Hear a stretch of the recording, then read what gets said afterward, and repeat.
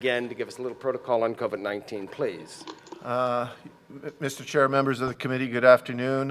In open session, we are in stage orange, and therefore we have imposed additional safety protocols for our safety and the safety of others.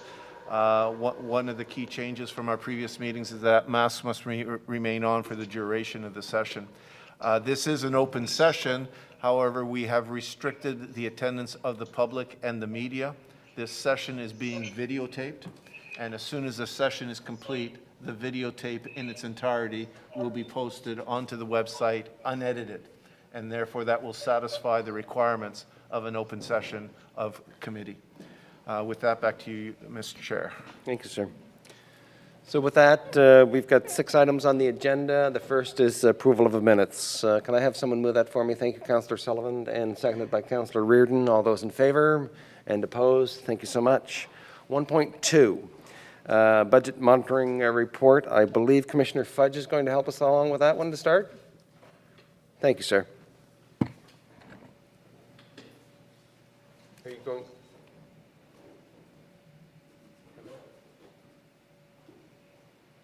Bear with us, please, Kevin. Bear with us a second, please. Thank you. Good evening, members of the committee. Common Council approved the city's long-term financial plan with goals to reduce the city's debt, aging infrastructure, and tax rate over the next 10 years. To achieve those objectives, Common Council approved a suite of best practice financial policies, including the budget monitoring policy. This policy increases budget accuracy and enhances fiscal responsibility by integrating budget practices with the city's reserve, debt management, and tax rate reduction strategies. Tonight, Senior Finance Manager Craig Levine will introduce a new financial reporting framework to the committee and protocol based on Council's approved 2021 general operating budget that will allow the city to implement, effective January 1, 2021, the budget monitoring policy. So with that, I'll turn the floor over to Mr. Craig Levine. Thank you. Good evening, Mr. Chairman. Good evening, Mr. Chairman, members of Finance Committee. As Commissioner Fudge said, the purpose of this presentation is to give the Finance Committee a quick refresh of the budget monitoring policy and how it will relate to the 2021 operating budget.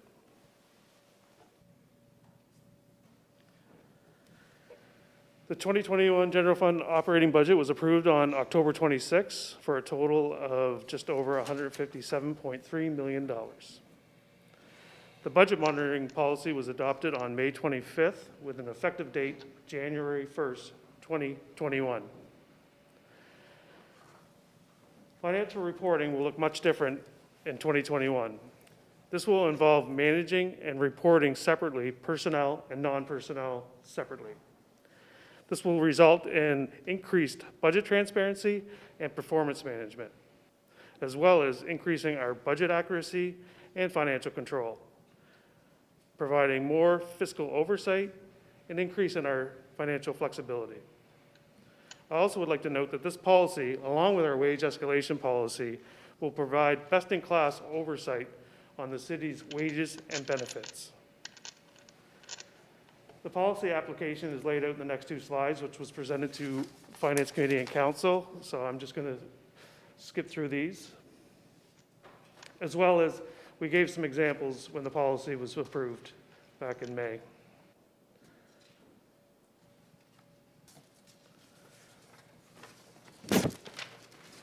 So Finance is looking to have the Finance Committee approve the 2021 operating budget as presented in Appendix 1 and up on this slide, which separates our personnel and non-personnel budgets. And as you can see, we've listed them top to bottom. As well as other charges, you'll note it has a $9.4 million charge, and that is our special pension payments.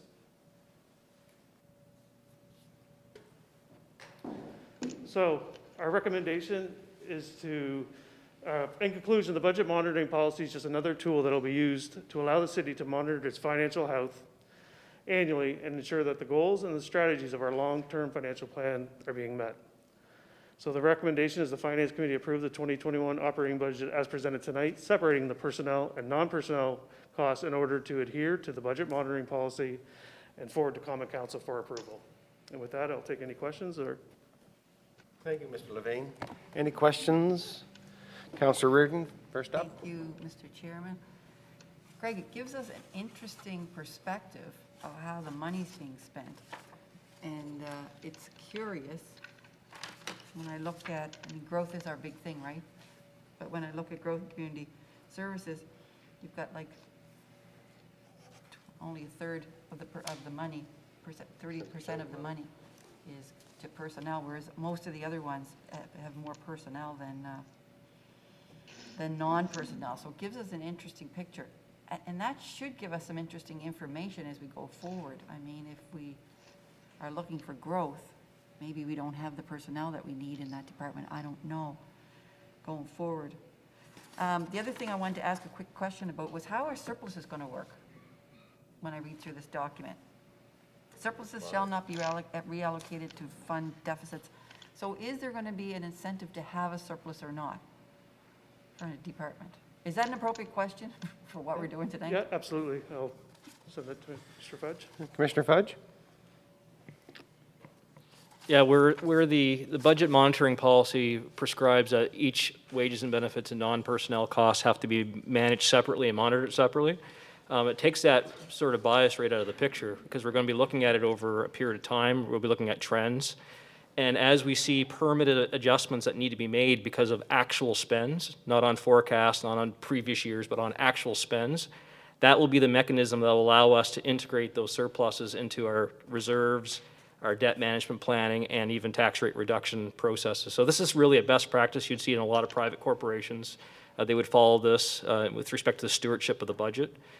So I do think it incentivizes, in terms of the goods and services, we also need to tie it to the actual service that's being provided. So it's not just a numbers exercise. We're going to look at what services we said we were going to provide throughout the budget process, and we're going to make sure that those services were provided. And if there's any surpluses that are incurring in goods and services, we're going to want to know why. Was the service not provided? And get some analysis before we make any sort of adjustments to the process. But I would consider this a very best practice policy. Okay. Thank you. Thank you. I had another quick question just about it all. I was just thinking about, like it said that for vacancies, the money could be moved over, I think it said, in a situation that was maybe somewhat extreme or unusual. So I guess on that, I would be, I don't know how we would monitor vacancies. I can't see with this mask on and the glasses. How we would monitor vacancies, because sometimes you have a vacancy for a lot of different reasons. You know, you may be in a hiring freeze, or you maybe you can't find the right person for the job. And in fact, in the Heritage Department, that's why we only have one Heritage officer. We never did find, I don't think, anyone, and then that money's just got absorbed. So I don't want to lose personnel, because, you know, especially after that big cut to personnel. So So first of all, one of the things that council does approve is our permitted establishment on an annual basis. So obviously, we're going to want to see whether those positions are filled on an annual basis. As they are part of the permit establishment, they are part of the budget, so we'll be analyzing that. If we saw a budget position that was approved as part of the permit establishment but hasn't been actually filled for 3 or 4 years, we're going to start asking some questions. You've got a budget amount in there, but you haven't filled the position. Likewise on casual positions. You know, a number of departments have casual budgets for wages and benefits. We want to make sure that if there's any surpluses in there, it's because of whether they're not actually using that budget for casual resources or not. And if they're not, there's no purpose of that budget. We should be modifying the budget, reducing the overall budget, which drives down the pressure on the tax rate for the citizens of St. John, or alternatively provides a mechanism to provide more funds to our debt management processes. So that would be the process for which we would oversee this.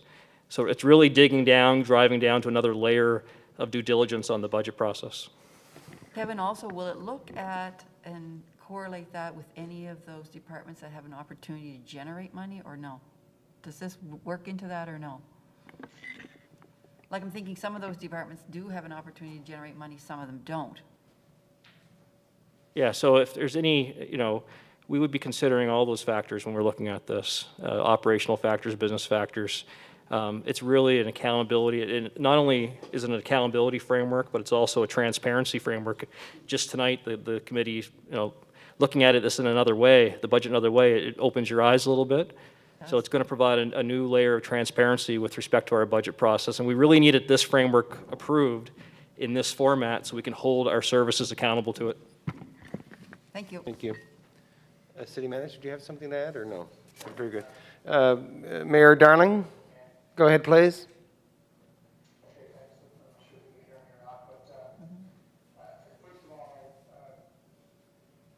Another great policy brought to life. Really, congratulations to staff and committee and council. I think this is best in class and not likely something that others have. So I'm really proud of that tonight. Thank you for the report through you, Mr. Chairman, to staff. A couple things. First of all, this for me is all about sustainability. It really shines a light on and breaks down our budgets into as presented, personnel, non-personnel, and so on and so forth. I think it's a very productive report. It's going to be.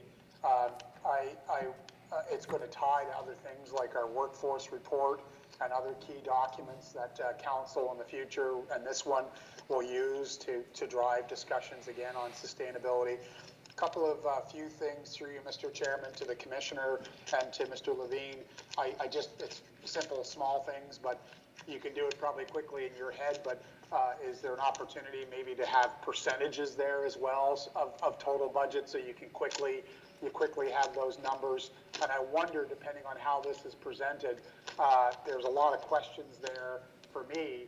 I wonder if it's presented, for example, online, if there's either like notes to a financial audit, or if I scroll over the 22, for example, if I pick Public Works, if I scroll over the $22 million, is there a way for me to quickly understand, here's what's included in that $22 million? Or growth and community development, you might say, wow, their personnel costs are quite low. What's in that 10 million, or vice versa, any of the others? So just curious if there's a way to present that next level of detail in a way that folks, if they're inquisitive, they can just scroll over that line and it would tell them what the rest of the budget, maybe a bit more interactive. I guess I'll just leave that feedback, but this is a fantastic policy brought to life. Congratulations. Thank you, Mr. Mayor. Anyone else? No? Councillor Sullivan, sorry, I didn't see your light, sir. Thanks, Mr. Chair. Just quickly, and really more for folks who are watching, but these policies that we continue to bring forward to the Finance Committee, and I don't say this sarcastically, I find them really exciting and very cool. One of the lines I hear all the time, or have heard, but I don't hear anymore, and this is one of the policies that means I don't hear it anymore, is that within a budget, we rob Peter to pay Paul. And I think in the past... Not anymore. Yeah, it's no longer just a bucket of money that people get to spend out of, right? If it's your personnel costs in the department, you spend it on personnel. And if you need more money because you can justify it with a business case, we can talk about that. But as for a rush at the end of the year to flatline a budget, I think this keeps that from happening. I think it really promotes good fiscal management throughout the organization. Yeah, it's definitely best in class. So thanks very much. Kind of like picking your favorite player on a team. That's my favorite bit in this document. Thanks. You're welcome. No others? Okay. So again, City Manager, Commissioner Fudge, Mr. Levine, thank you so much. We brought this to life very early summer, and implementing it in the 21 budget is just, it's fantastic. Just another feather in your caps. Again, I thank you for all of these policies. So with that, there is a recommendation that we approve and take to council. Thank you, Councillor Sullivan. Do I have a seconder, please? Sean, thank you very much. Councillor Casey, all those in favor? And opposed? Thank you. Carried. Item 1.3, Province of Brunswick 220 COVID funding. Again, Commissioner Fudge, you're going to help us out with that? You're presenting. Thank you, sir.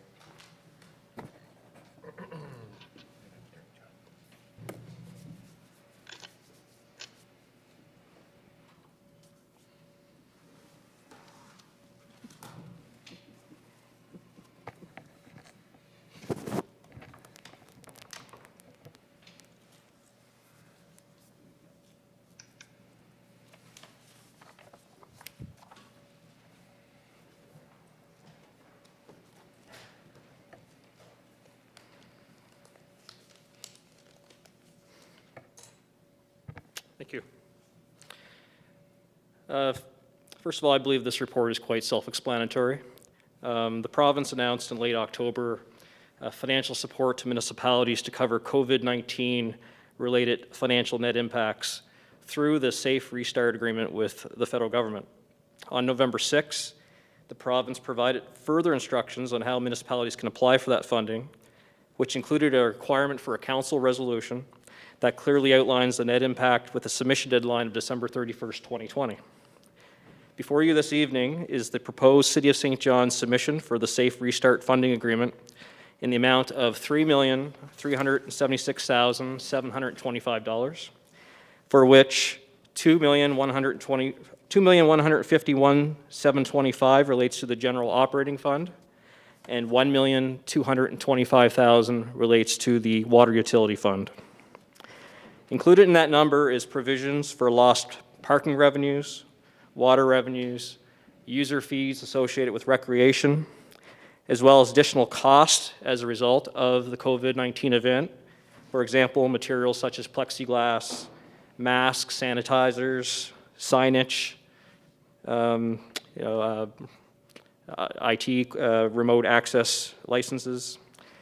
Any savings the city achieved as a direct result of being in COVID environment, such as just by virtue of having less fuel that needed to be used, lower energy, reduction in labor that was specifically as a result of not providing services due to COVID, that was reduced, or it was treated as a reduction in the formula. So first of all, this recommendation tonight is a two-part recommendation. The first recommendation in the report is for the Finance Committee to approve the claim before you this evening and to send it to Council for approval as required by the province, as they require that resolution. The second half of the recommendation is for the committee to direct the mayor to send a letter to the Premier to request that the province agree to amend the short-term funding agreement for the year 2020 to allow the City of St. John to retain any approved COVID-19 Safe Restart funding as a result of this application. As the committee is aware, through regular financial updates we provided to this committee all year, that the city took immediate action to mitigate COVID-19 losses by adjusting our service levels that impacted the community and curtailing its spending to the tune of almost $5 million. Those service adjustment savings were mostly not related to organic savings because of COVID-19, but were deliberate decisions to ensure that the city did not end 2020 with a monumental operating deficit. We recommend that the mayor in a letter requests the province recognize the city's strong fiscal management in this regard and amend the short-term funding agreement to allow the city to retain these funds, which would otherwise likely be deemed ineligible to be retained pursuant to the funding agreement, the short-term funding agreement. If approved, we would recommend the funds be placed in the city's reserve to support the objectives and the goals identified in the city's 10-year long-term financial plan. So with that, I would be pleased to answer any questions the committee may have. Thanks, Commissioner Fudge. Questions? Councillor Reardon, please. Thank you, Mr. Chairman. Kevin, how likely is it we'll get what we've requested? I mean, they've got 41.1 million, and we're the only province, I guess, that has to provide a resolution, you know, to the leadership of the province to get the cash. So is it likely we'll get the cash? Are we, you know, I mean, and then when you talk about this, I'm assuming that this 3.3, I mean, if we went with the $54 per head that the federal government was recommending, we'd be up around 6 or 7 million. Yeah, I mean, this is based on our actual results year to date. So we're in the Right. neighborhood, we're in the ballpark. I have quite high confidence that they'll accept this as our losses. We, you know, through coordination already with provincial officials, you know, our information has been very transparent all year round. There's nothing that I guess that we haven't discussed in open session. So I feel very comfortable that they'll accept the application amount. What I'm unsure of is whether the mechanisms that are within the 2020 short-term funding agreement would be triggered that would require us to have to give the money back, which is why we're making the second part of that recommendation to request amendment to the funding agreement to allow us to retain that, and recognizing that we would be retaining that because we made the right decisions to be responsible, fiscally responsible in the year 2020. I guess, I mean, everyone recognizes that there were not only losses, but as you say, costs incurred with COVID. So it would be only reasonable to try to, mitigate that. So hopefully that will all go through. And what did you say our projection was if we had not made some adjustments? Yeah, so if we hadn't have done the mitigation actions that this council has done, we were in the order of somewhere between $4 to $5 million in potential risk of being in an operating deficit by the end of the year. Mm-hmm. And I know that, for transit, we were in the same boat, of course, and had to mitigate that.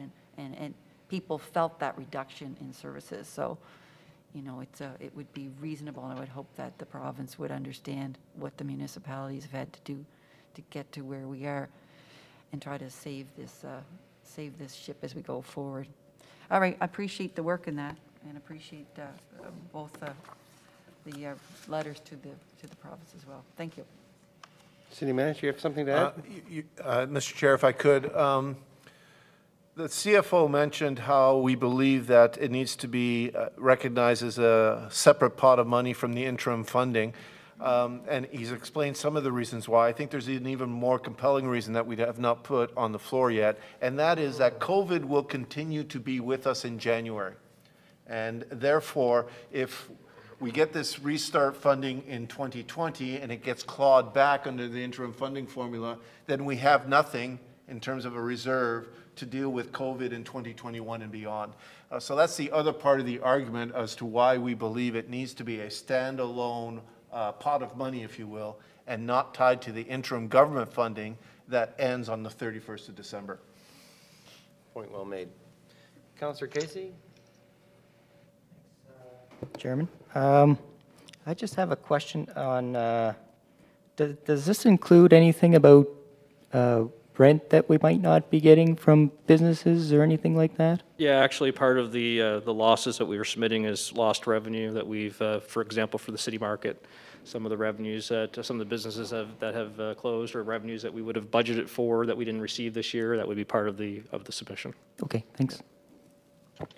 Mr. Chairman, I have a question when you... Yeah, and Mayor Darling, yeah, go ahead, please.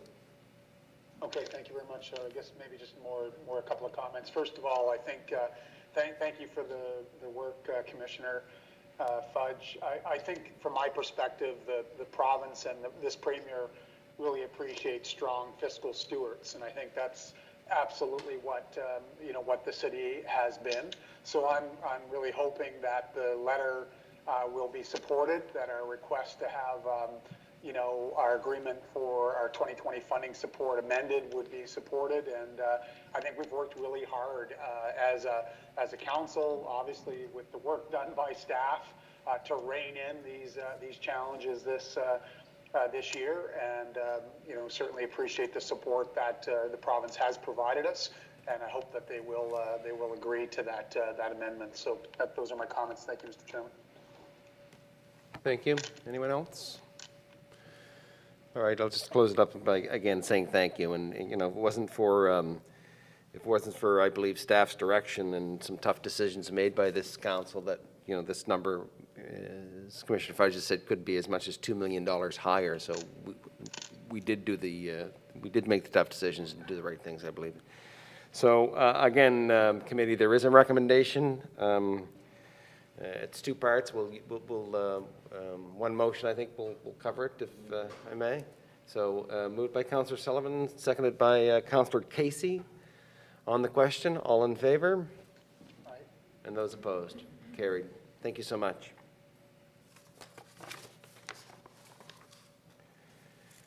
Uh, 1.4 is the 2021 industrial water budget. Mr. Mason, are you with us? Yes, thank you. Kendall. You want to introduce? Thank you, Commissioner. Please. Good evening, Mr. Chair, members of Finance Committee, this evening, Mr. Kendall Mason, Director, St. John Water, will be presenting on the 2021 East and West Industrial Water budgets. As committee will recall, this council established bylaw rates for each of our industrial water users for the first time a year ago. For the 2021 year, there are no longer special agreements or negotiated water rates. This rate setting process is the industry standard across North America and ensures the customer, in this case industry, pays their full cost of service. All costs and revenues are tracked separately. There is no subsidization between potable and industrial customers. The cost of service is transparent. Rates are set for full cost recovery, and this process supports Council's priority as it relates to fiscal responsibility, and it is an industry best practice. Lastly, I would note that the recommendation will change slightly from what's before you. Instead of submitting it to Council, the budget at its next meeting for approval, we instead intend to bring it forth on December 7th meeting of Council. And with that, I'd turn it over to Mr. Mason. Thank you. Thank you, sir. Your Worship, Mr. Chairman, and members of the Finance Committee. Tonight we'll be presenting the 2021 industrial raw water budgets.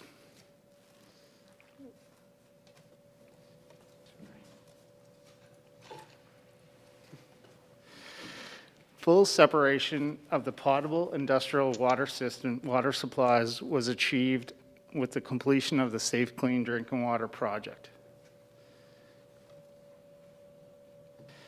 In 2019, raw water rate analysis was completed for the East St. John Water Industrial System and the West St. John Water Industrial System. And those customers that are on that system are Irving Pulp and Paper and NB Power on the West system, and Irving Paper and Irving Oil Refinery on the East system.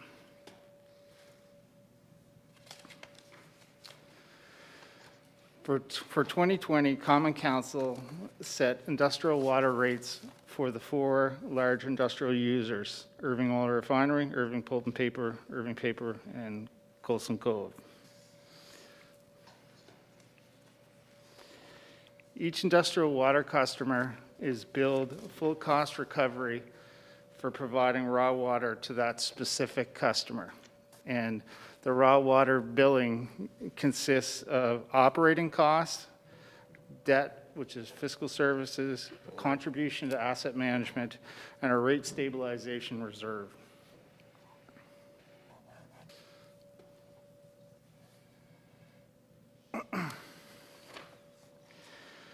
The rate setting approach includes consumption charge and a fixed bi-monthly charge. The consumption charge is made up of the full operating costs, the fiscal services, and the contribution to asset management. Presented on the screen is the 2021 operating costs and fiscal costs and asset management costs for the East Industrial System. These costs are divided between Irving Oil and Irving Paper based on the volume of water used in previous years and specific assets that these industrial users use solely. The operating costs are presented in the top of the table, number 1. Fiscal services is 2, and the asset management component 3. Rate stabilization reserve, you can see in the table, is 4. And at the bottom of the table, we present the consumption charge. So for Irving Oil, the consumption charge proposed is 27 cents a cubic meter with a fixed bi-monthly charge of $21,983. For Irving Paper, it's 6 cents a cubic meter, approximately 6 cents a cubic meter. And for Irving Paper, the fixed bi-monthly charge is $3,424.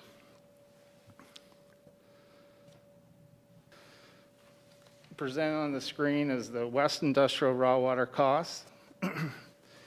The West Industrial raw water costs are divided between Irving Pulp and Paper and NB Power based on, again, the volume of water each customer used over the previous years, and specific assets that each user benefits from. Again, the costs are presented: operating, fiscal services, asset management, and rate stabilization. So Irving Pulp and Paper, their consumption charge is roughly 6.7 cents a cubic meter. Irving Pulp and Paper's fixed bi-monthly charge is $43,000 bi-monthly. NB Power is 38 cents a cubic meter, and their bi-monthly charge is $1,300. So when you compare 2020 to the calculated 2021 rates, Irving Paper has, the Irving Oil has a slight increase, and Irving Paper has a greater increase, and there's two reasons for that increase. Irving Paper, there is new assets that have been turned into service: the Robertson Lake Dam, the Latimer Lake Main Dam, and the South Dam. So all those assets are now part of their debt and are now being charged in the 2021 operating budget. There's also a fixed charge that is proposed for the 2021 operating year. This charge is a connection charge that may occur if both Irving Paper and Irving and the City of St. John agreed to move the project forward, and this would connect Irving Paper to the East Industrial Pipe System.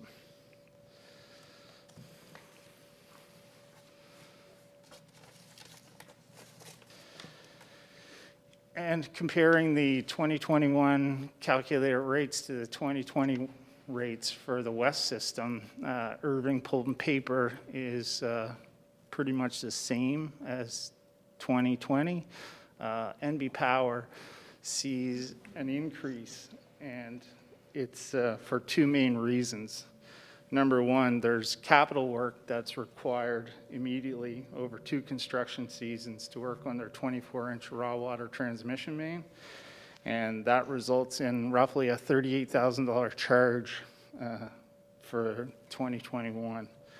Also in 2020, their billable water consumption was greatly reduced, and as a result, when calculating the rates this year, the consultant utilized a 3-year water usage average, and thus their dollar per cubic meter increased.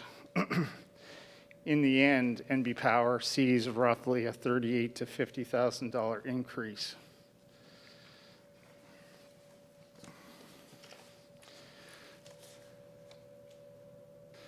So the recommendation is that the Finance Committee approve the 2021 industrial raw water budgets as presented and submit with the 2021 utility fund operating budget to Common Council at the December 7th meeting of Common Council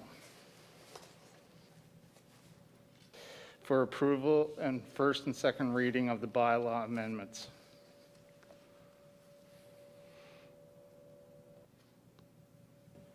Thank you, Mr. Mace.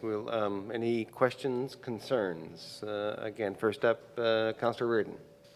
Thank you, Mr. Chairman. Kendall, thanks for the presentation. When I read through this, this is listed page 26, but it's probably page 4. Yeah, it is page 4. It says the assets utilized by the East St. John Water Industrial Water System has a replacement value of $108 million. Okay, as shown in the table which you showed us. Of table 2, the total amount is $15.6 million related to infrastructure which directly provides raw water service to the area. What's the definition of directly provides? So, for example, any of the pipe system that Irving Oil Refinery would, so Irving Oil is the only industrial user that would benefit from the pipe system. And so they would be a benefit, and that would be included in their asset management component of their costing. Okay, so that's called, that's related, so that's their direct infrastructure. But then out of the total amount of the assets, it says the assets utilized by the East St. John Water Industrial Water System has a replacement value of 1.8. So would they be coming off of the shoulder system or the system that would support them? Does it just go directly straight to them? Do they use, I guess what I'm looking at when I see this, it says here, shared industrial and citywide infrastructure, which leaves us with the annual provision of $900,000 versus $131 for Irving Oil, $139,029. But I couldn't say that I don't only want to pay for the asset that comes directly to my home, because I have to get the water through the rest of the system, the support system, and then the piece that comes from my home to your system. So, Right. Maybe I can explain it a little bit better. Okay, I'm just wondering. So the watershed is something that benefits the watershed, which includes dams and various intake pipes. That benefits potable users and industrial users like Irving Oil. So that's a shared asset. A dam is a shared asset between potable and industrial. Some of the transmission piping is also a shared asset, benefits both potable and industrial users. Eventually, it gets to a point where there's just pipes solely dedicated to Irving Oil, and they would be the sole beneficiary and charge the full cost of the piping, the asset management component. Any shared asset, it's broken down based on the volume of water used. So if like a customer uses 60% of the water, another customer uses 40, that's how you'd be charged based on the 60-40 split. So they are contributing to the shared assets as well? They would be, yes. Okay, so now, does industrial water all come through the same size line? I know Colson Cove has a 24-inch line. That's, I think I read that in here, that's huge, but would everybody else have a certain size of line? So basically the sizing of the line depends on the volume of water needed, but Irving Pulp and Paper has a 60-inch line that's solely dedicated to them. Colson Cove has a 24-inch line solely dedicated to that, Colson Cove. But there's a pump station at Musquash that benefits both of those users, but it's allocated based on the volume of water, 98.2%. And the volume, the volume of water is predicated based on the diameter of the line? No, it's based on measured volume. So we have meters, so. So everybody would be on a meter then? Yes, all the industrial customers are metered. Okay, because I thought there was a differential for small business if you went with a bigger, like a 2 or 3 inch line versus a smaller line in the city. Yeah, those are potable The potable's consumers. different. Okay. All right, and then the other question I have for you is, on the next page it says, Hempson, implementing the full cost recovery of asset management provisions may place undue burden on raw water customers in the short term. Therefore, this is their recommendations. So how do you get up to 100%? How long? So initially, it's a 20% asset management allocation, and again, that was because the first time we did asset management allocations is in 2020. Right. So as we move forward, the way the rate consultants explain it, as some of the debt will come down, and then your asset management component comes up. So they have quite a bit of debt remaining from various other projects that were completed in the past. So now as that debt drops down, our asset management component goes up, and then we do more of a pay-as-you-go, or we have it in the bank, and then we pay. Okay, because I guess I see like the city having an undue burden of water historically. So I'm just curious as to when this, because it suggests that it'll go up to up 20%, but then is it 20% over every year for 5 years? Is it?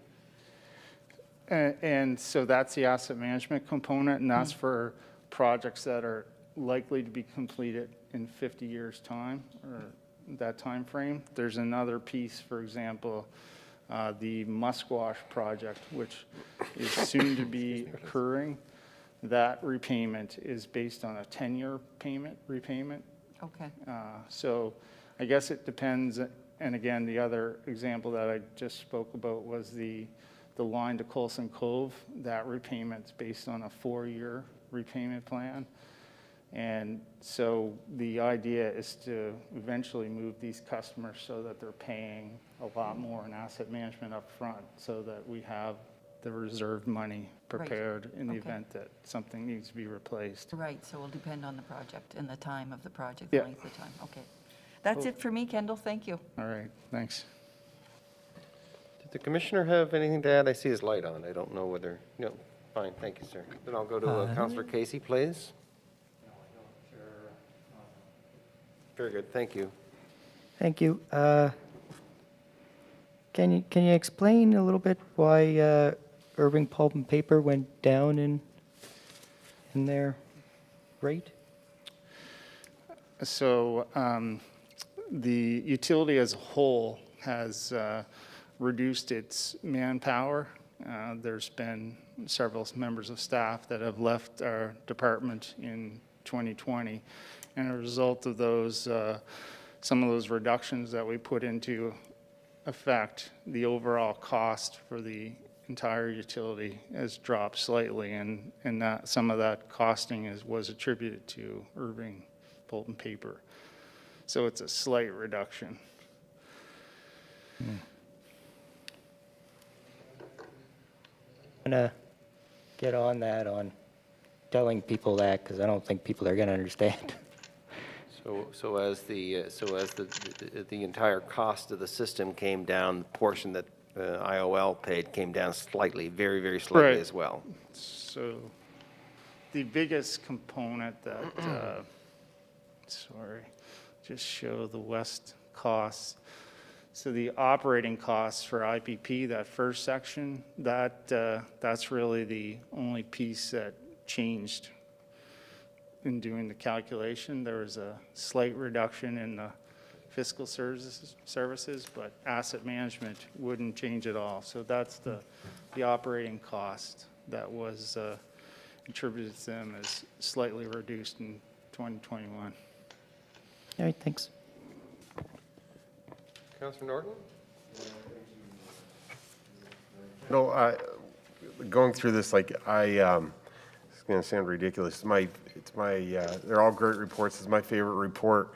And I guess the reason why is because if you take time, you really understand what's entailed in calculating the costs. And I think that's one of the, it's not an overly dense report, but what it does provide, I mean, one of the interesting paragraphs for the public's benefit is raw water and potable water are quite different in quality and in complexity of infrastructure and servicing requirements needed to provide the different services, period. Like, as soon as you read that, that should prompt you to take a deeper dive into the report to just understand the complexity of what entails to deliver those services. I mean, even when you get into the report, you detail precisely what infrastructure is included. You talk about the fact that maintenance of watersheds, so the human piece of that, maintaining those watersheds is calculated into it. Dams, you break it all down really, really nicely. I guess for average Joe citizen, are they going to take a look at this? I wish they would. I mean, because if they did, they'd understand exactly how we get to those costs. I think the messaging out there is industry gets free water and citizens pay a heavy rate. That's not the case. The case is that the industrial user the cost to deliver the service is exactly what they pay, and I think that's legally binding as well.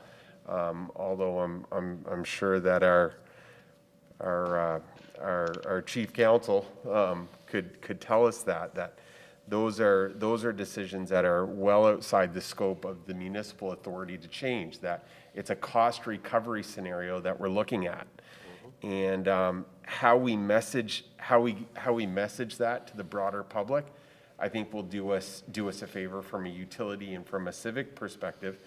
But understanding exactly what that cost recovery scenario looks like is really detailed really well in this, and it's detailed precisely how you get to those final numbers, what those big industrial players end up paying in comparison to the residential user. So it's great education. I guess from my standpoint, any advocacy or any encouragement I can lend to the public to take a look at this so that they understand how we generate those costs and for those big players in comparison to the people that get that sticker shock. That still exists, absolutely. We need to get those down. But this is one of these things is not like the other. It is comparing apples and oranges, and we do have to understand that how we finally get to this, how we get to these rates. And so thanks for the report. That's my rant, and I'm gonna be quiet now. Thank you, Councillor Norton. Mr. Mayor, do you have anything to add? Sorry, go. No, I was just wondering, Mr. Mayor, if you had anything to add. Oh, yeah, sorry, Mr. Chairman, I do. Actually, I was on the exact same wavelength as Councillor Norton. Yeah. Thank you, Councillor. I wrote down, Councillor, I think this is a communication challenge and opportunity. It's quite complex, and I'm going to be even more blunt than you were, Councillor.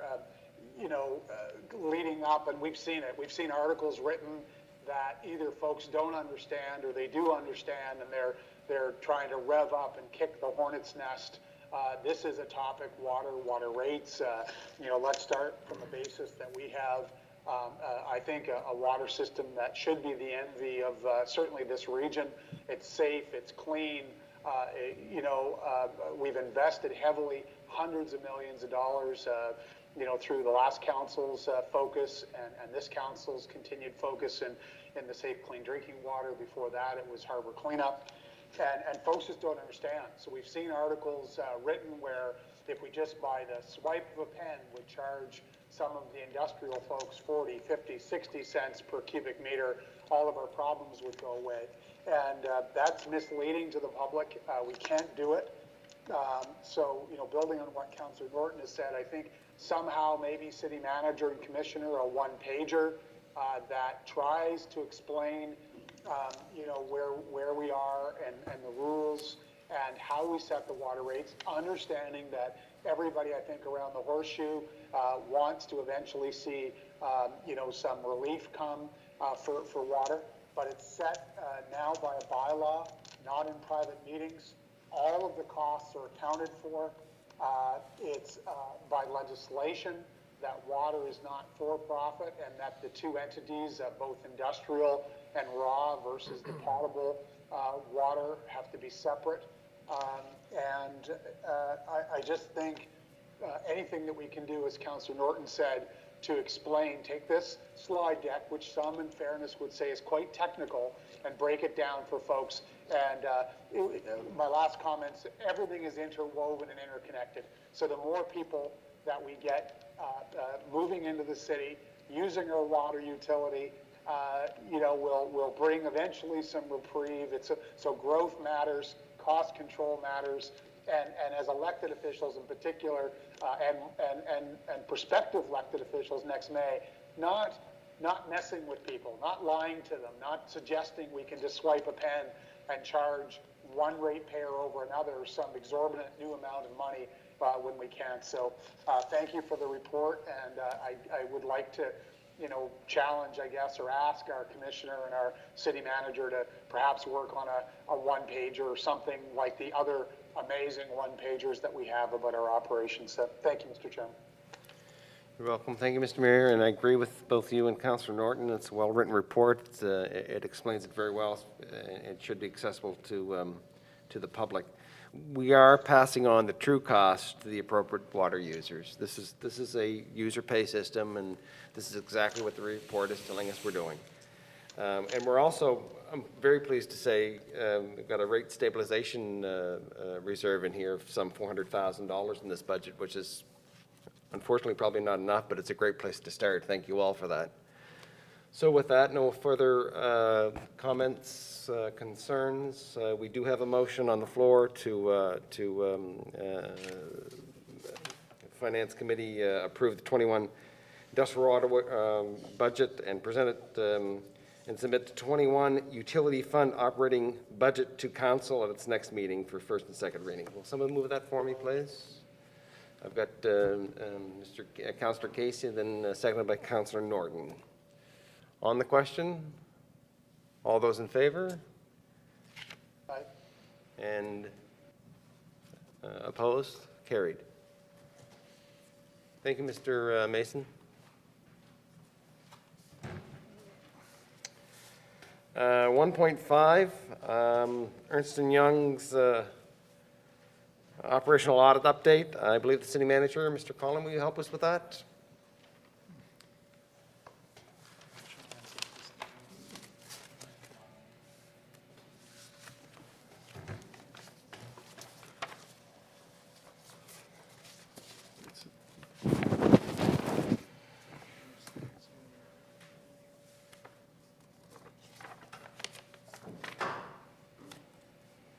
Did you break it, Kendall?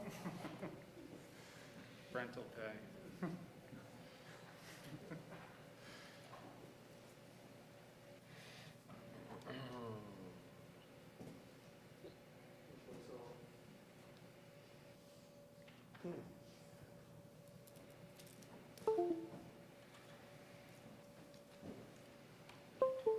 Another half an hour, okay? You broke it. Do what you have to do.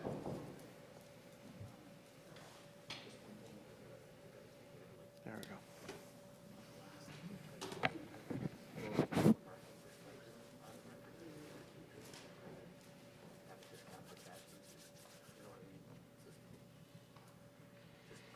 Call mine up, the water one, or the EY one? I'll mention it if you're not here.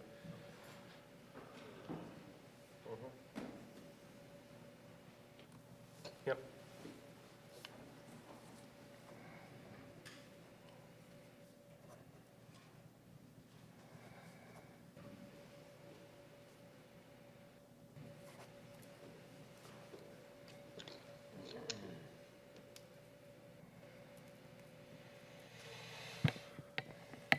Sorry about that, Mr. Chair, members of committee.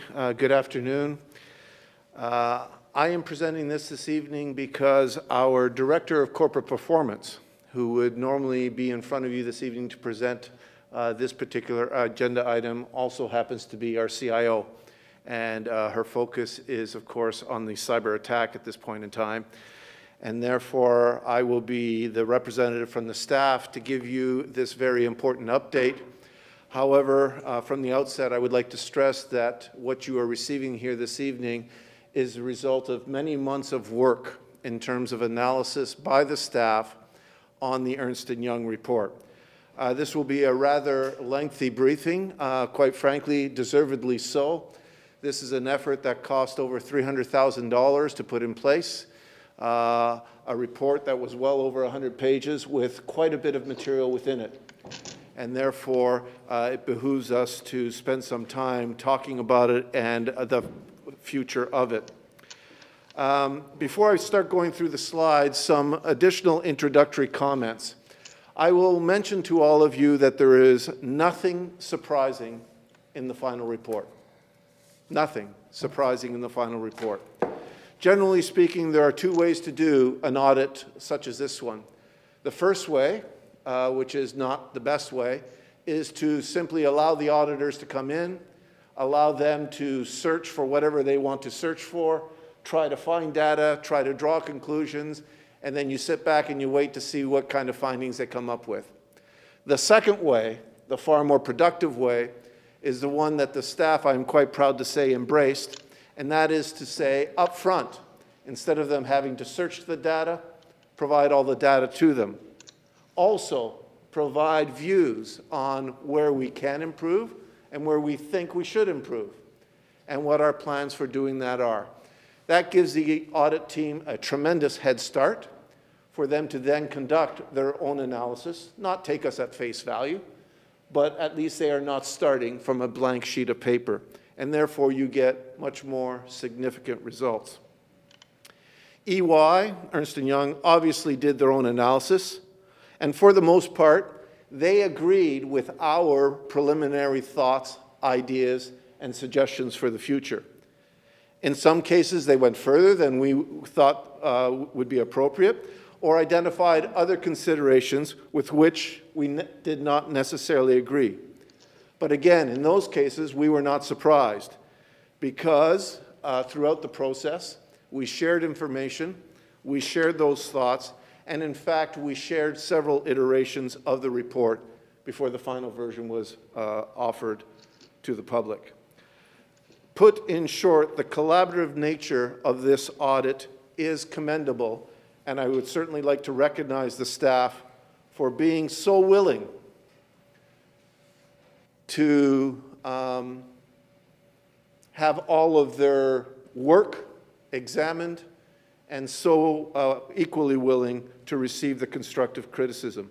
I would also like to upfront recognize the staff not only for their attitude but for their hard work, to provide all the data, to be involved in all the interviews, to respond to all the questions, and to be involved in some of the analytical work took hundreds of hours of staff time at a period last year, if you recall, when we were rather busy doing other things as well.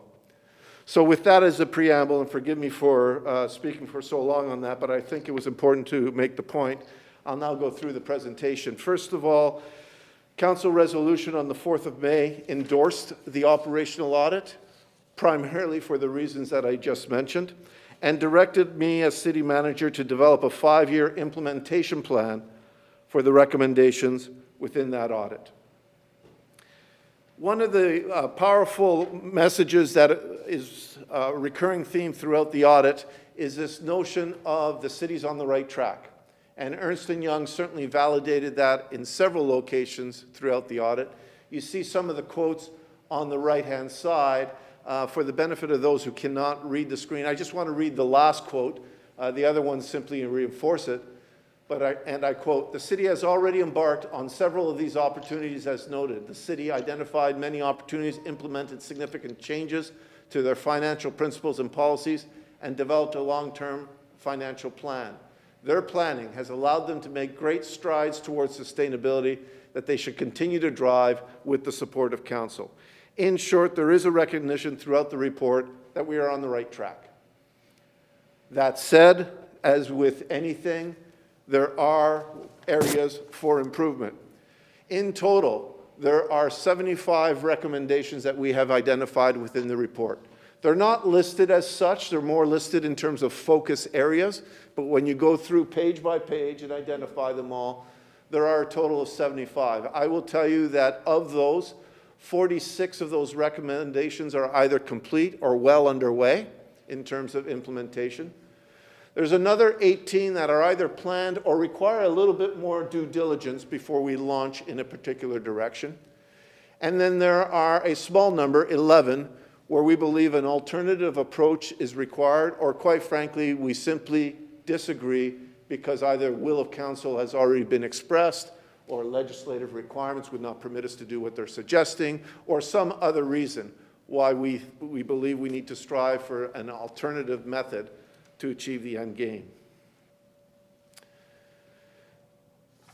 This slide here tries to capture some of the recurring themes, some of the key findings throughout the report. I'm not going to speak about each of the bullets in turn, but I do want to make a couple points about some of these bullets. The first bullet, where Ernst & Young suggests that we need to focus more on data analysis, get more ability to measure our outputs. We certainly agree. And you will find that that is a focus in 2021 to develop that entire performance management framework for the city. Right size and divesting properties and assets. I will simply make the point now, I'll make it again later, as a cautionary tale that selling a piece of property gives you an influx of money once. It's not recurring. It does not truly help you in terms of long-term sustainability, and yet you have lost the assets. So there certainly is a balancing act there, and you do not want to divest too much, and that requires certainly a great amount of analysis. The notion of increased flexibility in collective agreements, we certainly agree. However, it's important to remember that collective agreements are done through collective bargaining, and you don't get everything you want in one round of collective bargaining. So I make the point here that although this is a 5-year implementation plan, this is certainly one of the items that will go beyond the 5-year mark in terms of successfully addressing or increasing the flexibility within our collective agreements. Investing on infrastructure is also a key point, and again, we agree. We have a very significant infrastructure deficit within the city, and we should never lose sight of that as we move forward. We not only need to live within our means, we not only need to reduce our debt, we also need to address our aging infrastructure. The rest of the comments on the other side are pretty much self-explanatory. I will mention, because again it is a recurring theme, that we are undergoing a fundamental review of our ABCs. There's a tremendous amount of work there. We've only begun, but you will see that as a recurring theme throughout the report, that there is potential to do things better, quite frankly, in terms of agencies, boards, and commissions within the city. These particular points, 3 points, are additional context on the findings, and each of them bears a bit of an explanation. The report does focus on this notion of we should focus on the big stuff and not worry about the small stuff. Truly put our emphasis on the transformational reforms. We agree, but only to a point. The transformational reforms are fundamental to our long-term success. However, sometimes those small changes matter just as much to an organization. And I will give you one example to make the point. The fact that we have now gone to an integrated customer service approach will dramatically enhance customer service. But in terms of a long-term sustainability, it's not a major reform that will reap great dividend. So we do believe that focus on the major reforms is important, but we also believe that some of the smaller items are equally important. The second point on this slide is the issue of benchmarking.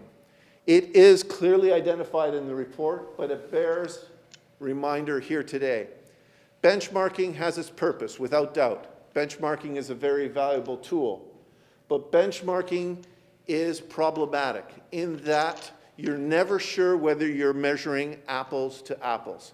And I'll give a simple example. If you were to benchmark the amount of money we spend on road repair compared to other municipalities, we know what we include in that budget line item, but do all the other municipalities that we are comparing ourselves to include vehicle and equipment depreciation, miscellaneous materials other than the asphalt itself, such as paint, such as cleanup materials, et cetera, et cetera.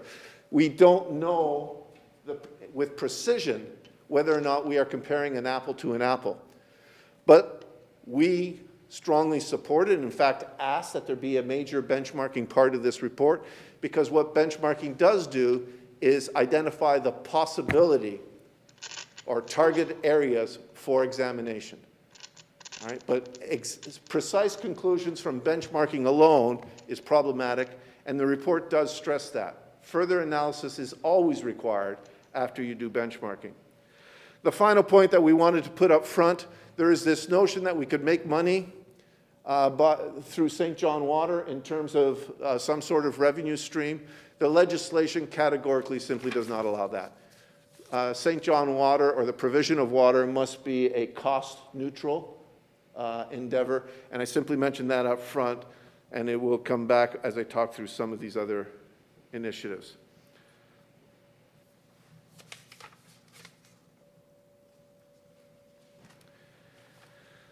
When the staff got together to prepare this implementation plan, as I mentioned in the introduction, it has been a deliberate effort over the space of the last 4 to 6 months.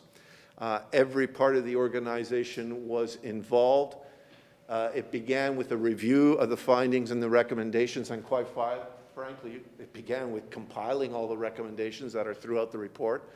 And then many discussions and analytical work to determine what actions were the most, what analysis was required and what actions were required by the city. But also we needed to go through a prioritization exercise. We have no hope of enabling or completing all of the recommendations within a year-long period. There is simply not the capacity to do so. And quite frankly, some of these things, because they require changes to legislation, changes to collective agreements, etc., they will take time. And therefore, we did go through a prioritization effort. This next slide, I believe, is an equally important one in terms of managing expectations. We have grouped all of the recommendations between short-term, mid-term, and long-term initiatives.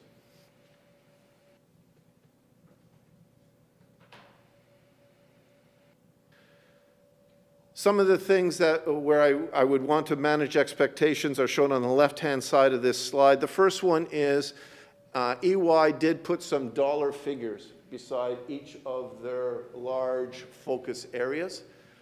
Some of those dollar figures, of course, through a refinement process will be adjusted. And some of the dollar figures have some assumptions tied to them that often get lost when you just look at the dollar figure. For example, they say that if you sold all of the surplus land, you could make X millions of dollars in revenue. Well, that, of course, and they identify within the report, that, of course, assumes that there's a demand for that land. So I just caution about those quantitative values in terms of the savings. The second aspect is an equally important one. Ernst & Young approached this from an audit point of view. They did not necessarily approach it from a community perspective. And for example, they suggest within the audit report that we could sell Tucker Park. I'm sure we would have to have discussions with the community in terms of prioritization of what we do and do not sell before we just go ahead and sell Tucker Park. So the community aspects of this are not considered within the report. The other ones I think are pretty much self-explanatory. I do want to highlight the last one. Much of what is suggested within the report would require legislative change or support from the province. And therefore, we are not the masters of our own destiny in terms of many of the recommendations. With that, I want to go through the short-term recommendations and our implementation plan for them. For these next slides, because there's a lot of them, I don't plan to go through every one of the recommendations in turn. I will just make some general comments.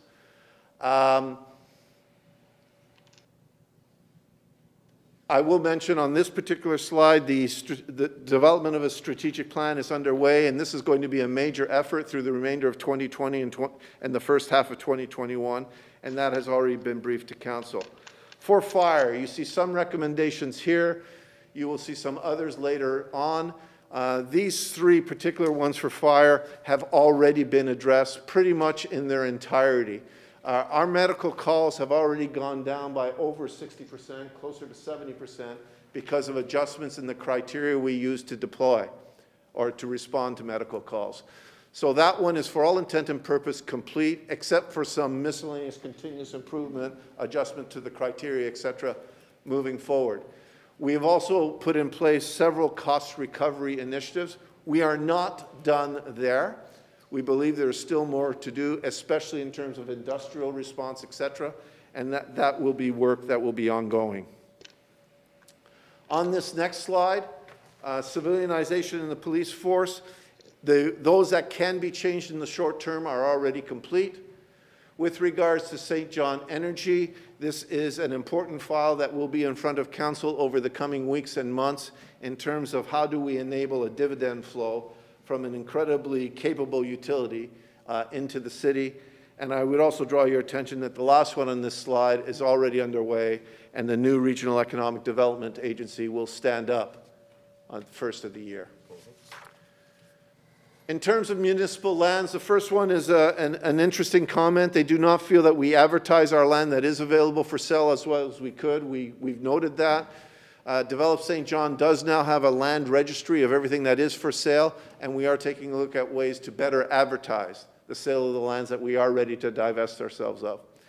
The next one speaks about St. John Energy reducing its workforce. I'll make the point now. It applies for all the reductions to workforce in terms of outside workers, both in terms of water and in terms of the other areas, public works, etc.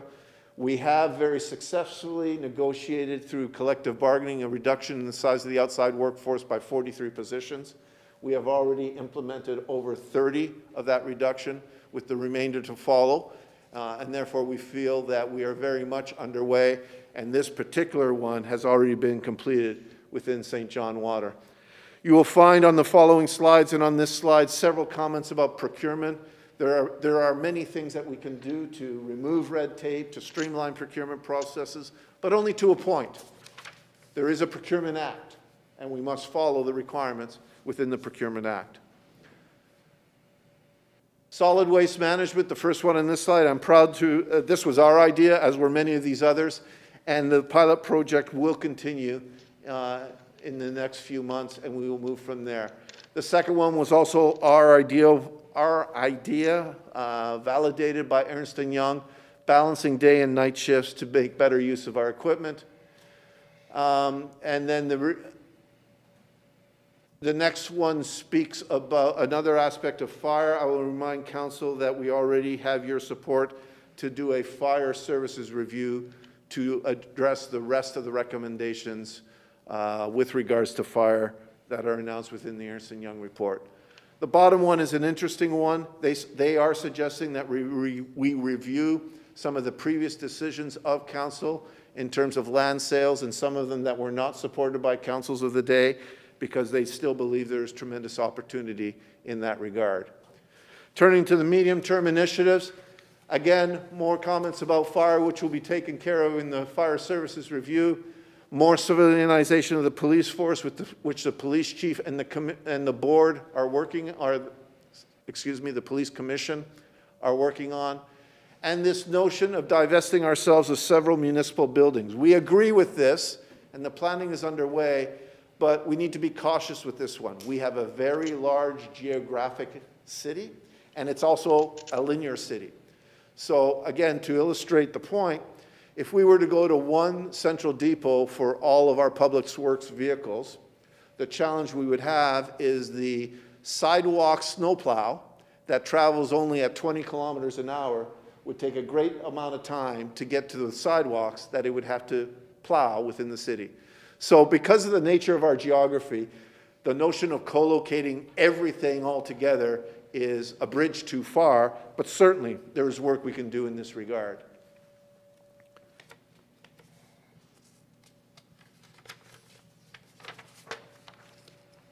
Again, several more about procurement. I've already mentioned about that, and the notion of working with others to sell our lands. Fleet is under review now. We will be centralizing all of our assets under one fleet management system in 2021. The ABC reviews I've already spoken about. Some of the details are shown here on this slide, and that work is underway.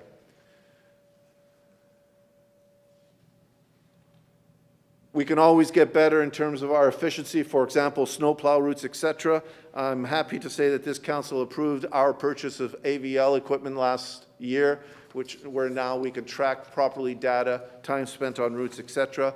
And if you recall, we already provided a briefing to this council on some of the inherent savings that we've already achieved because we have AVL within our fleet, and those sorts of savings will continue. Again, everything to do with fire is part of the fire services review. Longer term, some additional recommendations for police that are being looked at by the Police Commission.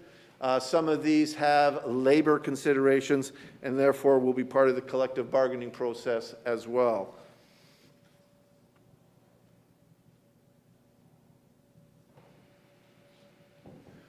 There is a clear recognition within Ernst & Young that we have done tremendous work in terms of making our buildings more green and finding efficiencies, and they are certainly encouraging that that work continues. We agree. And there is, in the long term, on this slide and on the subsequent slides, the St. John Water one at the bottom, this suggestion of regionalization of services and the value associated with regionalization of services if we can get that done. On this particular side, we believe that the consolidation of fleet with transit will be complete, certainly within the next few years, and that work is underway. And the whole issue of how many foremans we have, et cetera, and whether we are making best use of them, that is ongoing work as well. Again, some more comments on fire. There's an additional comment on police about how perhaps we could work better and in closer cooperation with the RCMP. There are some very real considerations there in terms of legislation and criminal legal requirements that need to be worked through. So that is a longer-term item.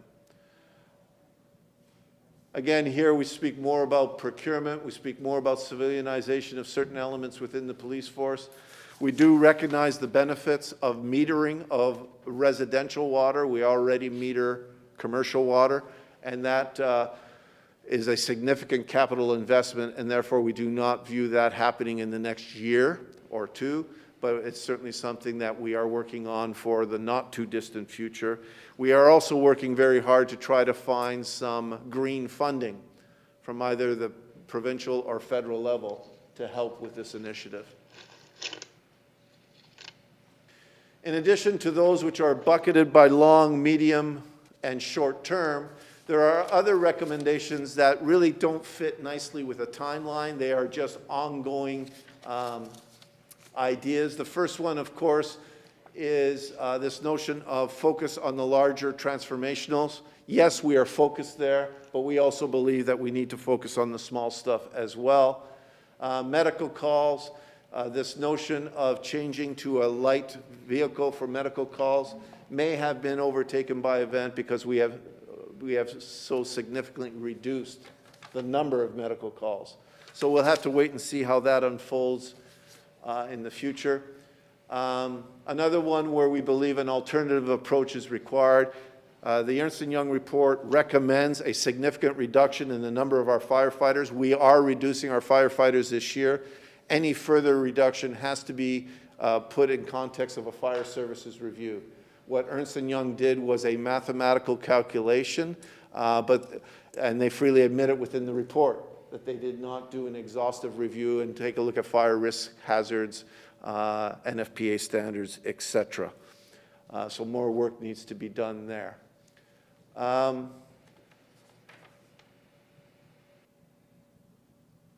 Another one in Ernst & Young is this notion of they believe that we could be in a better financial situation if we allowed St. John Energy rates to be the same as NB Power rates.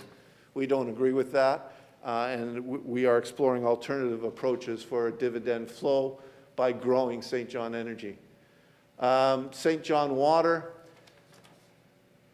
again, legally, this is simply a non-starter.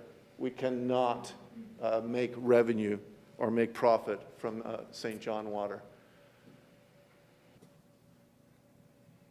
The final one, and I'm sorry, these are all ones where, as you can see, we're recommending alternative approaches. The final one is this notion of having a completely different staffing model for primarily our outside workers, but also some of our inside workers. There are significant labor implications there, and quite frankly, we do not believe it is necessary. We can achieve the efficiencies we need through other approaches than the one that Ernst & Young is recommending. And finally, They are talking about reducing our casual workforce by 25%. Quite frankly, we're almost there now because of our sustainability initiatives. And any further reductions we don't agree with right now because we have to see what the reduction of the 43 full-time have in terms of an impact before we move forward on the any further casual reductions. And this last one, where we are not supportive and want to take an alternative approach, is the argument that foremen and sub-foremen, because they're part of the union, cannot effectively supervise. I don't believe that for a moment. There are other ways to ensure that our foremen and sub-foremen are in fact doing what they need to do without taking them out of the union. It is an option. It is not the only option, and therefore we are exploring all the other ones as well. Okay, now turning to those sustainability enablers, things that apply throughout. They identified several sustainability enablers within the report. They were shown on that slide. Binding arbitration work, we agree. Binding arbitration has not had the intended effect when the legislation was first introduced, in that arbitrators are not considering a municipality's affordability for the wages that are being awarded. There is legislation in front of the Legislative Assembly, and we are being told that our current government wishes to pass it in the next sitting. And therefore, that is an issue that is ongoing, but clearly beyond our control. The other notion they spoke about is if we don't like where collective bargaining is taking us, focus on shorter agreements instead of longer agreements. It's always an option, but of course that's an issue for collective bargaining. Examination of the labor relations environment in terms of having a clear understanding of where we are, what the associated risks and challenges are, will all form part of our 10-year labor relations strategy that I'll speak about in a moment. And in fact, on this slide, we need to have a plan for the long term, how we achieve what we need to achieve in terms of our workforce. That can only be done over the long term, and therefore we are developing a 10-year labor relations strategy that will be presented to Council. On this slide, they speak about strengthening the bargaining team. I'm quite confident with our bargaining team, but there's always improvements that can be made. They are suggesting that a labor lawyer be assigned permanently to our teams. We have access to labor lawyers as needed during collective bargaining, and quite frankly, it is a cost that we simply could not afford to have them as dedicated members of bargaining teams when bargaining can last months, if not years. The Ernst & Young report highlights the importance of tax reform and also suggests that we continue with our advocacy efforts in that regard. And of course, we agree with that, and that is ongoing work. They did recommend within the report that we significantly reduce the minimum number within our outside workforce, and we have achieved that. And back to the ABCs suggesting better reporting mechanisms, and that will form part of the ABC review. I'm winding down in terms of all of the various recommendations. We're almost at 75 at this point. They do recommend the completion of the strategic plan that has already been approved by Council for its development. They then talk about the single regional economic development agency, that it will take effect. They talk about regional collaboration quite significantly and the potential value within it. We have tagged these as further due diligence required because, of course, we need to do a detailed analysis, and quite frankly, we need to have detailed discussions with the other municipalities within the region on this. But we are supportive of the notion of regionalization of services. They also talk to a degree about culture.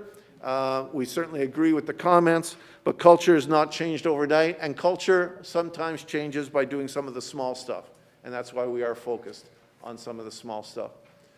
They do talk about the importance of measuring the results of our initiatives, and again, of course, we agree there. They are suggesting, and sorry, they did not suggest, but we are planning to have a biannual report to the Finance Committee on the 5-year implementation plan of the Ernst & Young.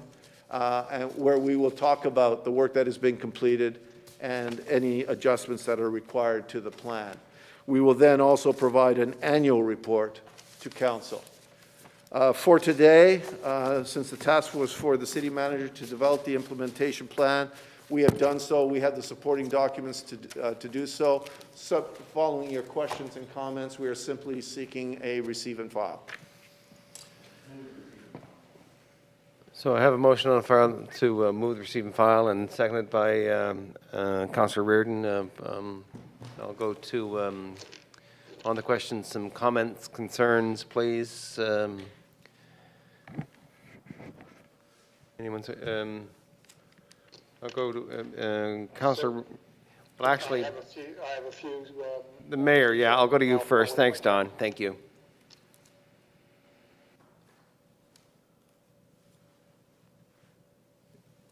Mayor Darling, go ahead, please.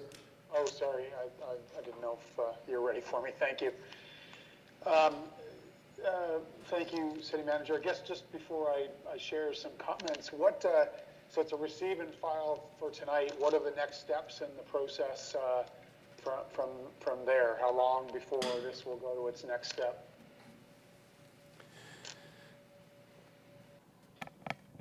The next step for us is we put pen to paper in terms of a specific implementation plan that will be released by the city manager for action by the staff. Also on a yearly basis, I produce a work plan for the staff that highlights the priorities for the year, and what we have said we would do within this will be reflected within those work plan documents on a yearly basis. Those will be made available to council as they are developed. And again, there will be the biannual reporting to Finance Committee and the yearly report to council on our progress on these initiatives. Okay, but sorry, City Manager, specific to what you presented tonight, is the intention for us to absorb this and it's going to come to council, or is it are you presenting this as that's the plan?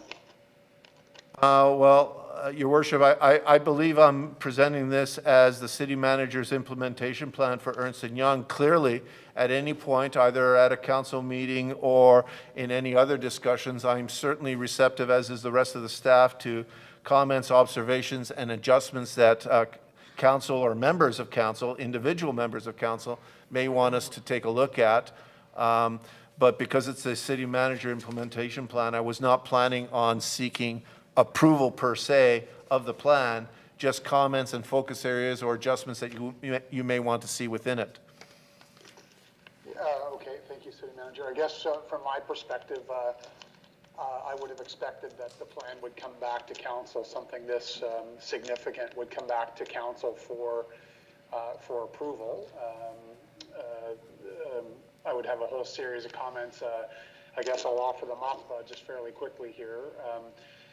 So when I look at the plan, first of all, thank you to you and everyone else. It's a significant amount of work that you've gone through. I, started out reading it, trying to absorb it here this afternoon, looking through the lens of the citizens that we represent, we all represent, but certainly as a council member, and just thinking about a few things. First of all, how does the organization, which is, you've touched on in many areas in this report, become even more strategic, goal-oriented, and driven by metrics that matter, open, transparent, and you've driven a lot of change to be even more customer-focused. So, we've set a lot of targets in our financial plan, our long-term financial plan, but I think we also have to achieve more flexibility in our budgets that we do have. So it's the chicken and the egg. We don't have money. My argument has been, well, we do. We have $158 million today, and hopefully we have more growth in the future. So I certainly would like to see you have more flexibility in your budget, or council in their next budget, to direct dollars to be invested differently. More flexibility, I think, is one of the areas I was looking for out of this. We should have that, I would suspect.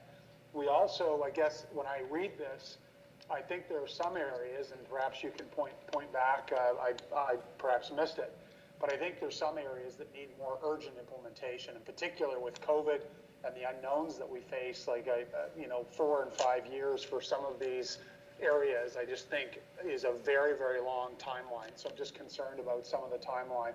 In particular, I think, and you mentioned it, but I didn't pick up on it, but performance management for the corporation. So effectiveness, efficiency, innovation, I think has to be the cornerstone of a 2021 work plan.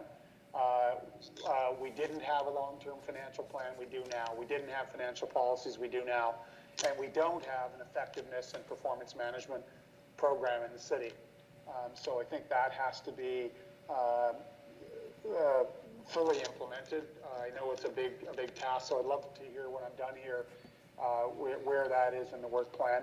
I think governance is a critical focus area for not only the organization, council, management boards, and I know you've got an agency board and commission review underway, but we have major commissions that are operating that I think there's a need for a deep review of governance, in particular around the same urgency around their sustainability.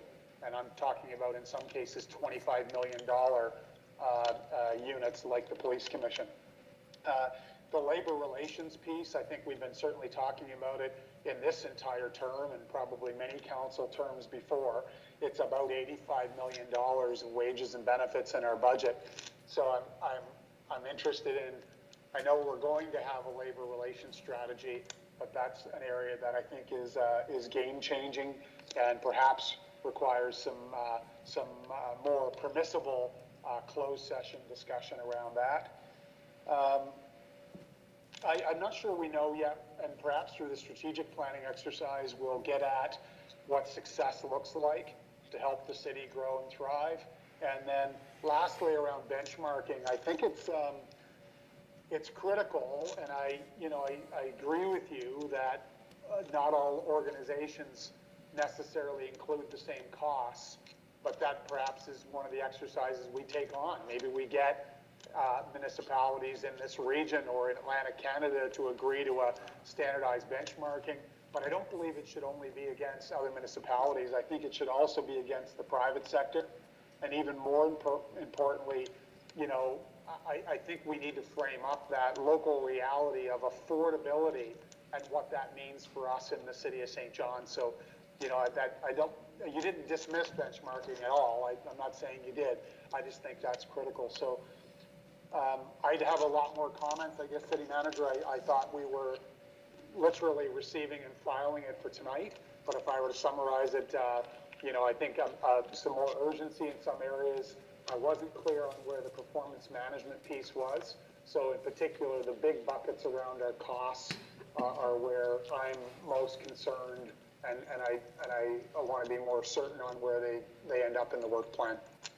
Thank you. Understood, Your Worship. I guess the first general comment I'll make is a lot of what needs to be done in terms of the major transformational changes, quite frankly, most of our workforce has nothing to do with that work. The work we're talking about within Ernst & Young and the work we're talking about in terms of the transformational changes resides in a much smaller percentage of the overall employee workforce. And as city manager, and I've been in many organizations, I could tell you that the senior management team, the strategic thinkers, and the managers at the various levels that are involved in this work incredibly long hours already. We have had a very aggressive work plan in 2020, and we've accomplished almost everything, and that was before COVID hit, and we still managed to pull it off. So I understand your comments about sooner is better, but I do need to balance that with overall workload and capacity of the team. And quite frankly, there's not a whole lot of money to go out and contract out this work. And certainly our experience has been when you contract out strategic work, you spend just as much time on it anyway, working with the contractors. That said, to put your mind at ease to a certain degree, I can give you some of the major ticket items that will be in the 2021 work plan based on the Ernst & Young report, but also based on our own understanding of what is important, what the community is asking for, and what our role is as a municipal government. So some of the key items that you will see in the 2021 work plan, we are developing an entire performance management framework. Most people don't understand what that means, but that's everything from defining objectives and key performance indicators to embracing a culture of data matters, tracking that data, measuring that data, drawing conclusions from that data. We will also put together a continuous improvement framework. And that is much more than just deciding that we're going to do a project to reduce waste within City Hall. It's everything from what sort of cultural changes do we need to have whereby everybody embraces this notion. I think we're halfway there now, that we need to improve each and every day. But that's a mentality thing. You then need to have the tools associated with it. In terms of ability to measure, a structure for discussion of results, etc. So the continuous improvement framework will be developed in 2021. With those two in place, we need to take a look at our performance evaluation framework and talk about how we evaluate our workers, our staff, and how we can improve on that. We have the strategic plan that has already been briefed to this committee and to council that needs to occur in 2021. We have the 10-year labor relations strategy that needs to be completed in 2021. And we have to complete the review on all of the ABCs and its associated things such as reporting mechanisms, et cetera, in 2021. That's on top of all the normal work, the day-to-day routine stuff. I'm sure there's more that will end up on the 2021 work plan, but that, Your Worship, is already very aggressive, and there's, quite frankly, only so much that can be achieved. I could promise more, but I'm pretty sure I couldn't deliver more. Very well. Just one quick follow-up, Mr. Chair. Thanks, City Manager. I'm absolutely not looking for you to promise more. I guess it wasn't clear to me. Your verbal summary was more clear. I just didn't. So I'm glad to hear the performance management, the other pieces. I agree with what you said. I have heard performance management. I've heard labor relations strategy. I've heard continuous improvement framework. I just didn't see that as clearly and as succinctly as you just said it, and absolutely not looking for you to promise more. In fact, I'd support you in cutting things off and support you in having the right resources and not necessarily putting it always on the shoulders of your A team and your small team. That's what I mean by flexibility for you in the budget. So thanks for that clarity. Very well. Councillor Reardon? Thank you, Mr. Chairman. I just have a quick comment. It's a good report. It doesn't have any surprises, as the city manager said. Commissioned by the province in order to do an operational audit for St. John to help with our getting our finances in order, etc. And I will say it's always easy to clean someone else's house. It's easy to throw things out. It's easy to whittle the budget down. It's easy to do those things in someone else's house. So for me, at the end of the day, I guess I'll be looking, this isn't written in stone for me. At the end of the day, I'll be looking for staff who are going to work on this and will understand at the grassroots level the impacts. And for every action, there's an equal and opposite reaction. So you need to know what the impacts are as we go forward. A lot of these impacts are going to be very positive, and we may run up against some that just won't work for us. I'm very receptive to switching gears on anything that the staff feels is not for St. John. So I guess that's about, I mean, there's a lot that's already happened. You've got 46 out of 75 that are already started or completed. I think that's huge. When you look at the end, I mean, make informed decision, collect data, you know, there's a no-brainer there. I'd like to see performance management, though. I'd like to see council look at that for us as a team as well. I think that would be very beneficial as well. And like I said, Ernst & Young won't be around for the sting of some of the impacts of this. So I think we need to make sure that we're making the right moves for St. John. Thank you. Very well. Any other? Councillor Sullivan, please. Thanks, Mr. Chair. Just for anybody who's keeping score and concerned about reports that stay on the shelf, This is part of sustaining St. John, a three-part plan. And, you know, ultimately, that report and agreement that we have with the provincial government, the province paid for the audit. That was their part of this. And we are following through with the items that are in it, and that's our part of it. So just, you know, really, this is part of an even bigger picture, and just want to mention it for those who may be watching and listening, that we continue to work that agreement with the province, and sustaining St. John, a three-part plan, is alive and well and continues to be worked on. Thank you. Thank you for those comments, Councillor Sullivan. I was going to say something similar, that first of all, thank you, City Manager and staff, for the work you've done so far. I was a little taken back seeing a date as far as 2024 out here. I understand it takes time and resources, and I know that you're very busy and staff's very busy. But I'll echo what Councillor Sullivan just said. Here's a report that was commissioned and paid for by the province, that is not sitting on a shelf. It's being implemented, all right? And I might wish that it all gets magically done tomorrow. It's not going to happen. But however, we're doing what's in this report. So I think it serves us in two fronts very well. The efficiencies we've garnered off this report, and the relationships and transparencies with our partners at the province of New Brunswick. So. Oh, I'm sorry, Councillor Norton, I didn't see you, sir. Sorry. No, that's fine, Mr. Chairman. Yeah, if there's, it's along the same wavelength as has already been mentioned. If there's, as we work through this work plan, so to speak, if there's a way of communicating that with the Minister of Local Government and his office, that we're continuing on with the work despite the ministerial change in that office. I think that would be prudent and come from the chairman himself or through council after it's been ratified through that body. That here's some updates just on some letterhead to keep that going. I don't think it hurts. Not sure it will do more than what's already been done, but I think it does show goodwill.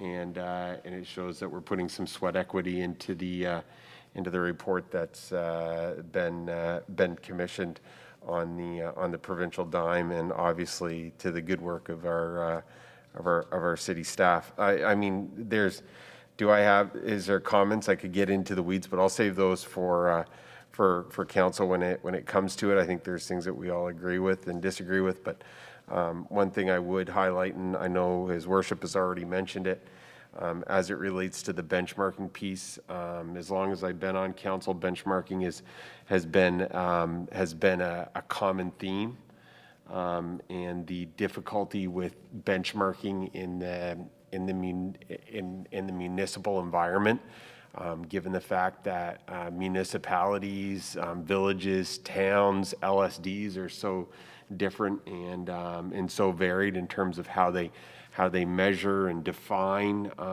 specific services and how they build out their costs. You know, that's a challenge, and so maybe we look at the we go about that problem looking at the I guess from a you know, an endpoint back, saying if there was a way, and maybe it's the mayor himself that looks at this at Moncton and Fredericton, that they all come to a common definition of exactly what it costs and what's inputted into paving streets. I don't see that as being a huge problem, that they all come to this same definition of that. Here's what we input into paving 1 kilometer of street, so that it benefits Moncton and it benefits Fredericton and it benefits St. John. When we come to benchmarking and comparing costs, at the end, I see one person being put at the advantage, and that's the taxpayer, and oftentimes that's who we have to keep in mind.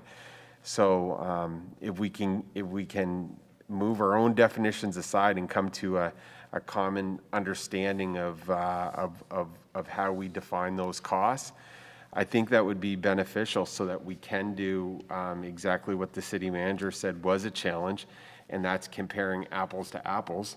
Let's come up with an apples to apples definition of some of those costs that continue to escalate and rise and create challenges for us to provide, you know, premium services that are otherwise at a premium cost. That's all. Thank you. Thank you. Councillor Reardon, you're something to add? Thanks. Can I just quickly say, I found it was interesting in the report that they recommended that we strengthen our bargaining team.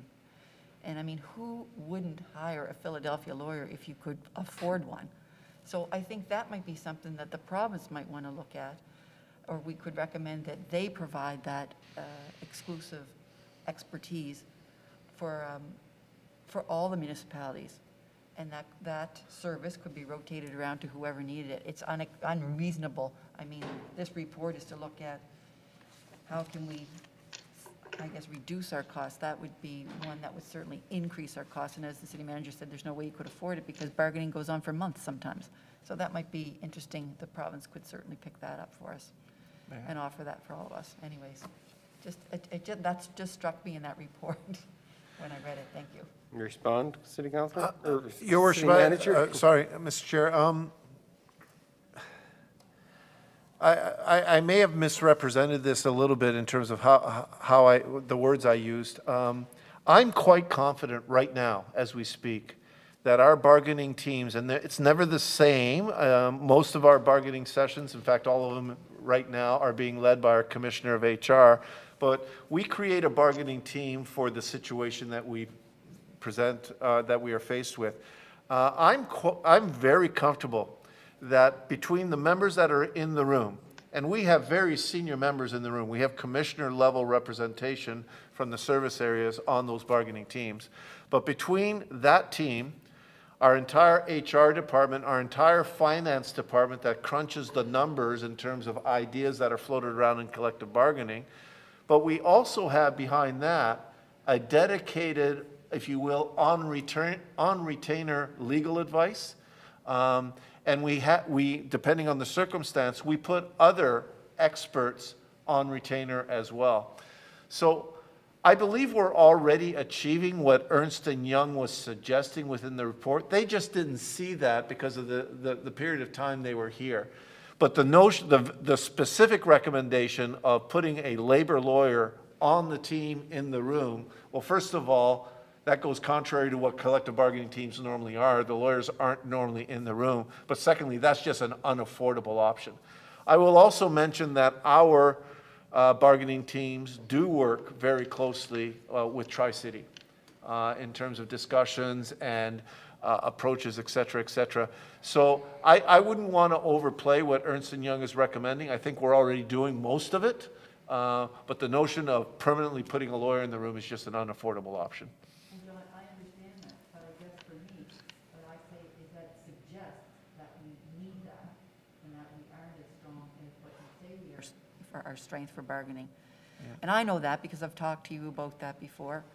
And, but I just found the report, if, you know, reading that as the public, then I would believe that you did not have the team in place. Yeah, and I guess if I was to word it another way, I could ask Commissioner McGovern, Commissioner Fudge, Commissioner HR, who leads the team, whether they ever found that they were missing that legal advice, and I believe the answer would be no. It was there when we needed it.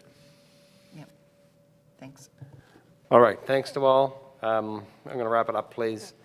There is a motion on the floor. I hope at not too distant future we can update council with maybe perhaps a shorter version and also the province as to our progress. So again, motion on the floor. I'll call for the vote, please. All those in favor and opposed? Carried. Thank you so much.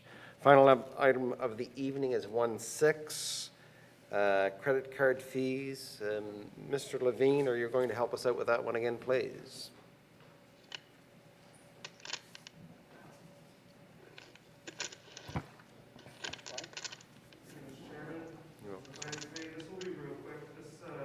This report is just more for information purposes.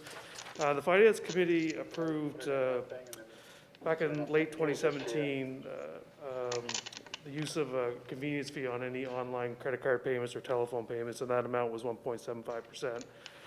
We are now in a position to implement those fees, and our goal was going to be for January 1st, 2021. Now, obviously, with the recent cyber attack, we are having issues with our online system, but however, we do want to proceed with that, and we are ready to implement that once our online systems are up and running.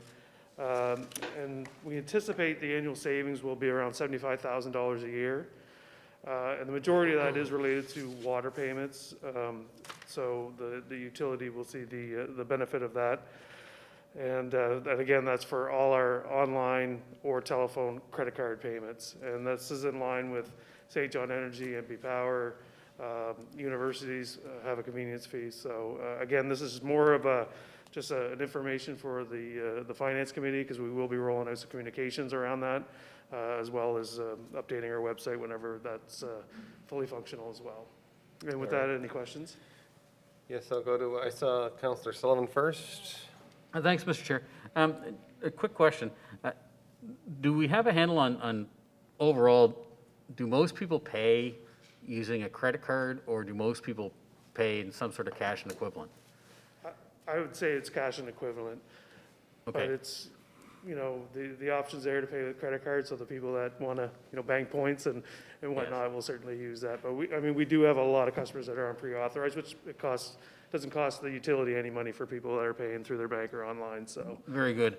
I guess just a suggestion, where possible, just from a marketing perspective, I guess for me, I'd rather see it, not to not charge the fee, but I'd rather see it as a discount for cash as opposed to a premium for credit cards, if you know what I mean. Like, that way it doesn't look like we're sticking somebody with another fee. We're incentivizing people to pay with cash. I'm just going to float it out there and leave it with you wherever possible. Yeah. And that's a fair comment, and, we've had that discussion, and we've sort of taken the approach. The majority of it is for water bills, and so I look at it, the ratepayers who choose to pay by pre-authorized payment is subsidizing the people who choose to pay by credit cards online or telephone. So, yeah, I do agree with you, though. Thank you. Councillor Reardon? Mr. Chairman. So Craig, right now, the merchant fees, are they paid for by each department, or does the city pay for them as one unit? We adjust them out to each department. Okay. So then each department will get reap the benefit of That's the correct. fees. And like I said in the report, the majority is the Water. utility, and the smaller part is the parking tickets. So how much would it be on an annual basis then? You're going to save 75,000? Yeah, for people coming into our space and online or telephone, it's about $180,000 a year. So we're not quite half, but we're there.